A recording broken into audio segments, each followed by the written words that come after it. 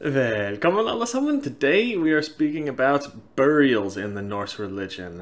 It's a bit of a boring subject, but it's really the number one most important thing that I've spoken about so far, because in the Norse world they had a specific burial practice that we don't know much about, and it seems to have some kind of influence or perhaps even full-on control of who you could come back reincarnated in as the next life. If you could control who you would come back reincarnated as in the next life, wouldn't you want to? Yeah, I definitely would. So I can tell you, as someone who has read all of the sagas pretty much, the Christian authors, they tried very hard not to record what our actual funerals and burials were like. The sagas are actually super detailed with great info about everything, but whenever it comes to a time that a saga tells about a pagan burial, they simply say, and they were buried according to the customs of the time, and they brush right past it, really. All of the sagas do this, and no information about what burials were like back then. There's something here, guys. They are clearly trying to hide something, very important part of our religion.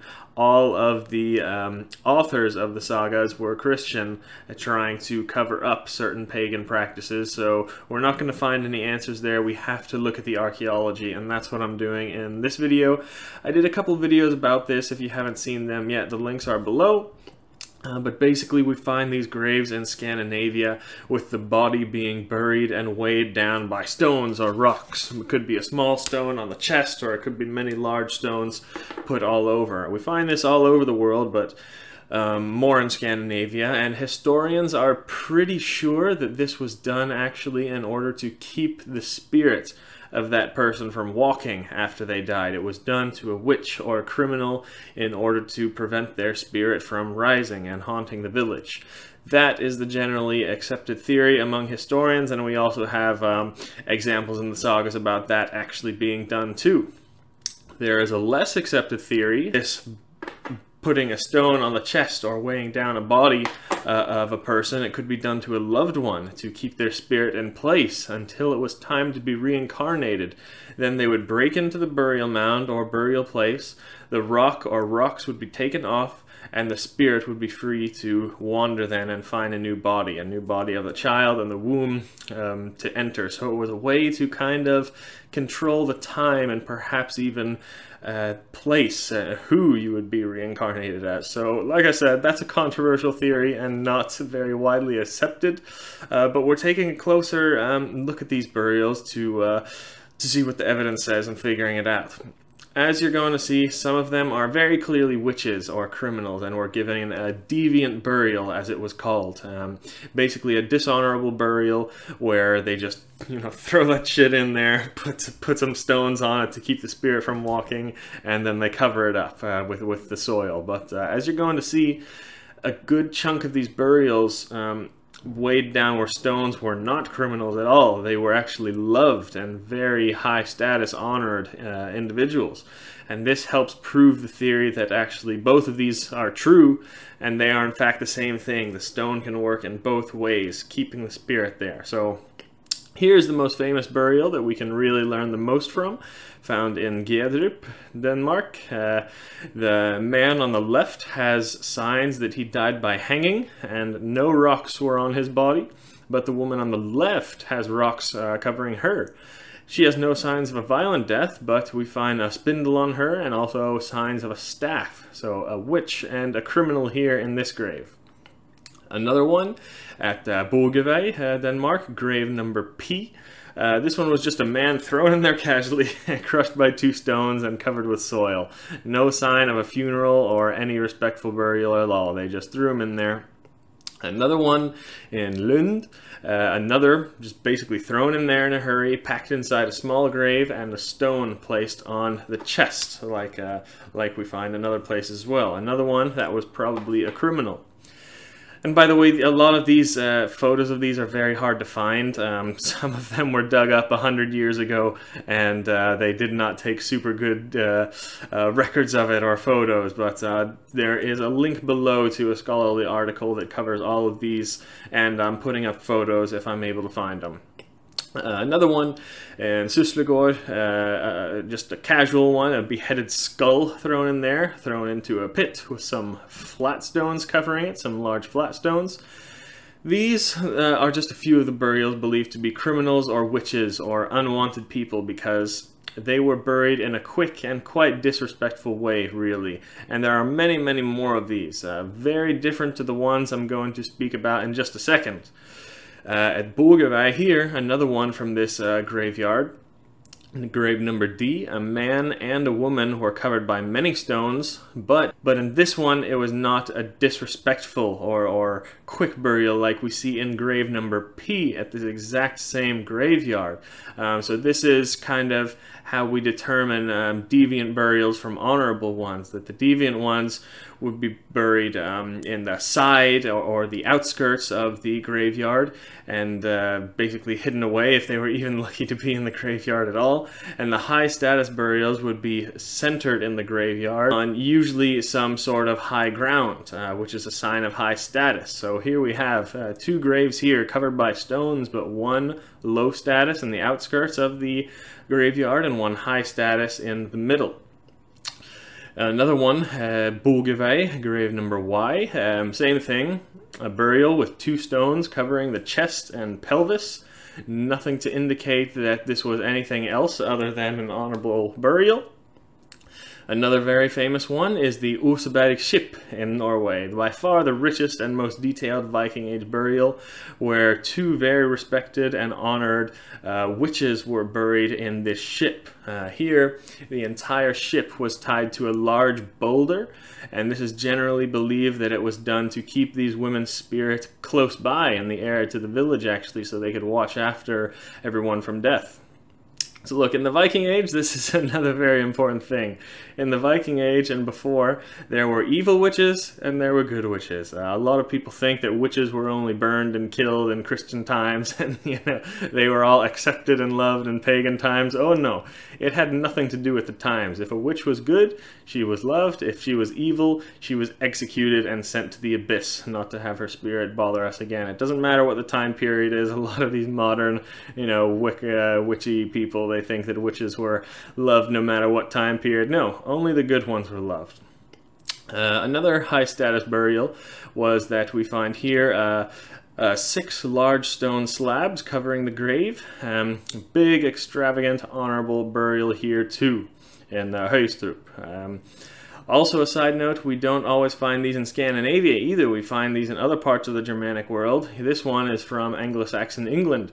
There is a young woman buried with a few flint stones covering her. We don't know much about her besides that she was very high status and an honored individual, and she was ill for most of her life. She had little weak, brittle bones. So she was probably, a princess or a nobleman's daughter or something like that. Also something noteworthy, we sometimes find even a combination of these high status and low status burials like this. Droby in Skjærland, graves 1 and 2, we find a high status person buried under some rocks or stones, but on top of that, a lower status person, presumably a slave or a servant, and then they just put soil on top of that one. So rocks were put on the high status individual, but not the low status individual. Also noteworthy, there were definitely some male sorcerers, or vitki as they would have been called in the Old Norse world. So in Firkat, in Denmark, grave number 4, there was a man buried with a staff and weighed down by a large stone. And not a particularly respectable burial, but not a deviant one either. But this is interesting because it's an opposite to the famous grave we find at Firkat, right here in the same graveyard, where we had a very rich, high-status witch buried with a staff, henbane seeds, and she was presumed to be a servant of the king or something like that. But she was not weighed down by a stone. So finally, in Kopparsvik, there are, in Sweden, quite a big cemetery where 2 out of 3 of the burials there actually have stones covering the body. All kind of low, respectless burials just thrown in there, and there were no children in this graveyard, and mostly men. So we think this specific burial place is for criminals or perhaps very bad war prisoners. On the other hand, we find things like this a lot in Iceland. Many honorable, respected males that were buried with a stone or multiple stones covering the body. Almost every burial at this site in Iceland. My Icelandic pronunciation is not good, but I'm putting the whole long name up here. So these are a few of the burials involving stones covering the body, but there are many, many more, and you get the point. I haven't even started to go over the burial mounds made up entirely of stones, or these kind of runestone type monuments raised to mark a burial that we see here, very famous. So of course, all of these are for very high status, honored individuals here too. I will do another video on just those because that's kind of a different thing, but it will come back into the same idea of a burial. But for now, yes, it's very clear that stones placed over the body could stop the spirit of an evil witch or something from haunting the area. We actually have numerous saga mentions of exactly this. Even some law codes found all over Scandinavia that they use as stoning as a sentence and a burial for a witch if she was being evil. You'd kill her with stones and then bury her with stones or by the seashore, and this would say prevent her spirit from coming back to haunt the village. Even this one, Dalalogen, they mention witches' deaths as food for stones and seashore, like their spirit could be devoured for some time by these stones and held in place. But stones on the body, don't forget, were also placed on very high status, honorable people too, as you have seen in many of these burials. Why would someone want their spirit trapped in their body of these, honorable family members? Well, I think that this theory that I spoke about in my last video makes sense, that stones were placed on these honorable people in order to keep their spirit from wandering. And then eventually we could dig that person up, break into the burial mound, take the stone off, and then that spirit would be free to roam and look for a new body. We also know that burial mound entry was a very, very common part of the Norse spirituality. They would break into these burial mounds. Unlike anywhere else in the world, we have almost every burial mound that archaeologists have uncovered in Scandinavia has been broken into in some way, not grave robbery. I did a video on that, I will put that link below too, as to exactly why this was. And a lot of this, we have a saga telling exactly why they did this, and it was in purpose of reincarnation, the tale of Olav Geistadalf, who controls his reincarnation and comes back reincarnated actually 150 years later as a king, Olav the Saint, the very famous king. So through a burial mound entry and various rituals that I spoke about in my other video, and there is also some evidence that instead of a stone, it could also be a ring or a sword that would keep the spirit in place, because a ring or a sword was also always taken out of the burial mound and given to someone else, oftentimes in the family. So I think there is enough evidence that this was believed in, and that we ourselves can do this when it's time to die. If we are not ready to be reincarnated right away, we would prefer to have our spirit wait a little bit, maybe a bit until we have a descendant about to be born, or someone in the village who we would like to be reincarnated as, things like that. And then instead of just dying and letting our spirit wander and find the closest person to come back reincarnated as, we could instruct a trusted friend or family member to go into our burial mound at the right time, take the stone, remove it, and then our spirit would be free to look for the new body that is about to be born into the village, a descendant or whoever you want. I'll say one more thing. It doesn't seem like placing a rock on the body would be a way to forever keep the spirit trapped.